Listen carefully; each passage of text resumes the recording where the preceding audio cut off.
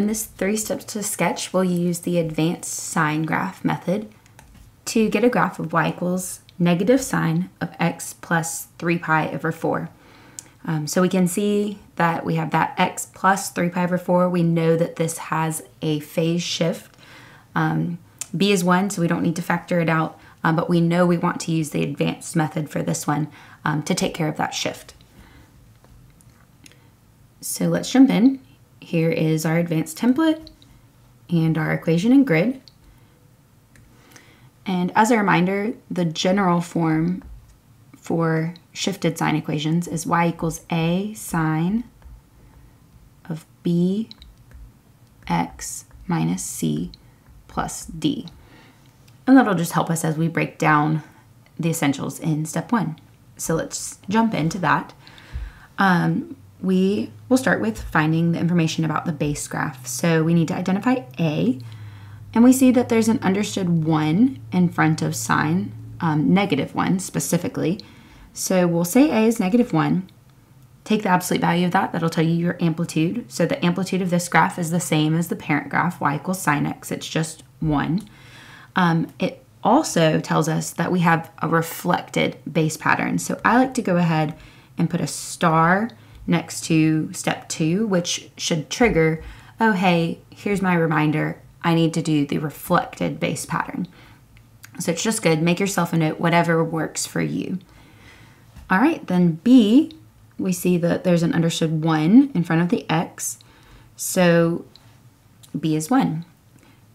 B tells us how many cycles we have between 0 and 2 pi, so we have 1 cycle. It also helps us find the period.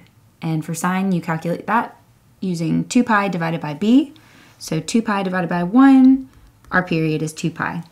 And remember, period is just the length of a horizontal cycle.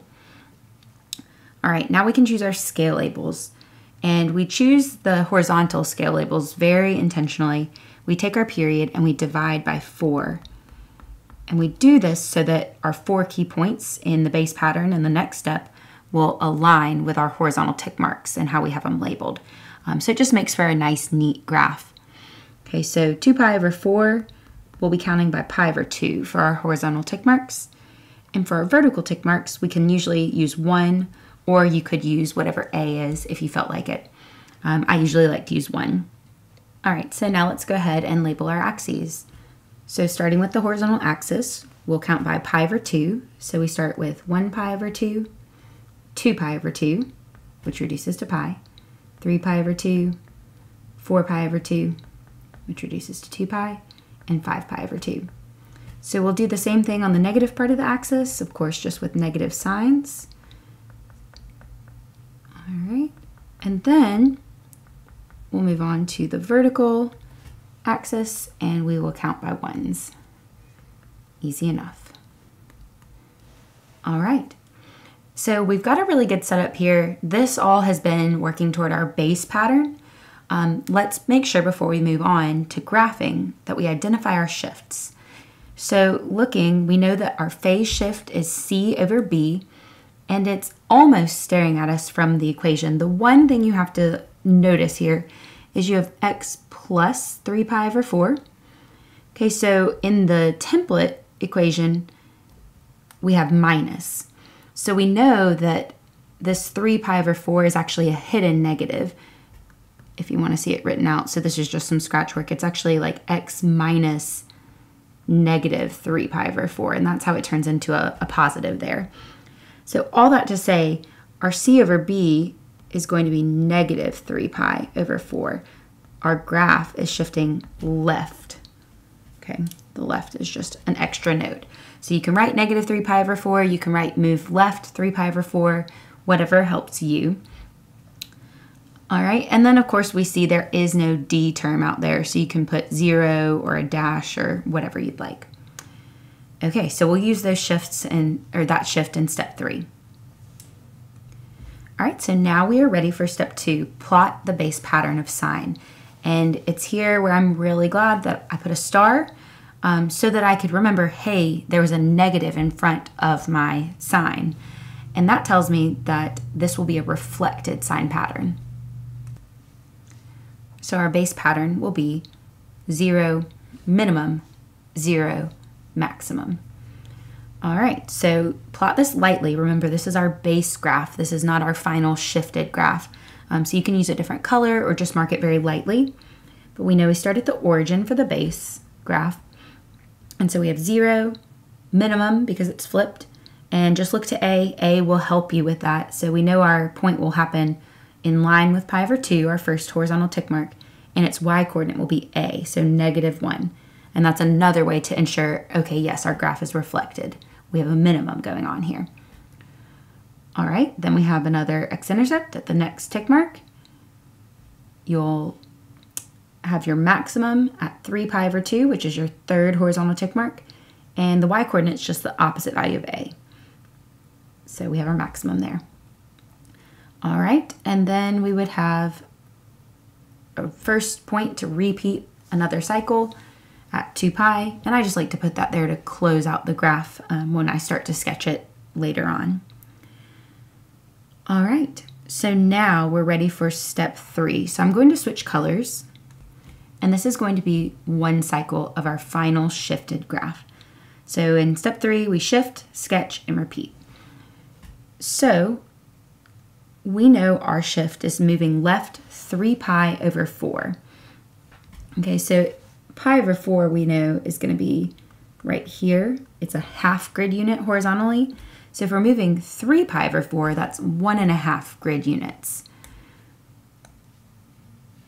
Okay, another thing that would be helpful is saying here's negative pi over 4, negative 2 pi over 4, negative 3 pi over 4. So if you want to label that negative 3 pi over 4, you can. Okay, I'm going to keep it off just so we have a cleaner graph. All right, so let's move each of these points. Left, 1.5 grid units, which is equal to 3 pi over 4. So left 3 pi over 4, left 3 pi over 4, left 3 pi over 4, and left 3 pi over 4. So we will sketch that graph in. Here's our sine curve. Great. And then let's repeat this. And the great thing now is once you have one cycle of this, you are literally just repeating this pattern. And so it becomes a little bit nicer in terms of, okay, you're just replicating. It's like a stamp. You are just picking it up, stamping it down. Picking it up 4 more units down, stamping it down. All right, so I'm going to continue the pattern in the positive direction first. So we see that these are happening in the middle of our labeled tick marks. If we needed to label them, we could, but I think what we have works well. So we have, of course, our 0. Here's our minimum. Here's another 0. We'd have another maximum up here if you wanted to draw that. So you have your graph looking like this. Okay, and then you could continue the pattern in the other direction as well. So maximum, 0, minimum, another 0 would happen out there. All right, so this is what you have. That is almost 3 cycles of our graph, y equals negative sine of x plus 3 pi over 4. I do think it's interesting to look, if you go back to B and knowing that that tells you how many cycles between 0 and 2 pi. With this graph, it's kind of interesting. Look between 0 and 2 pi here.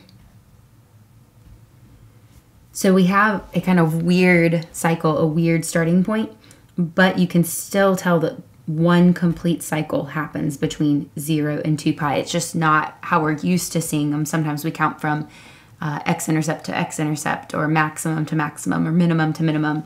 And this one's from that point that's like a little bit above the minimum to the same or similar point. But still nice to see how that can look sometimes. All right, so this was the advanced 3 steps to sketch method for sine graphs. In the video description, you'll find links to a lot more examples for graphing sine, as well as some of the other trig functions as well. So I hope this helped. Good luck, and thanks for watching.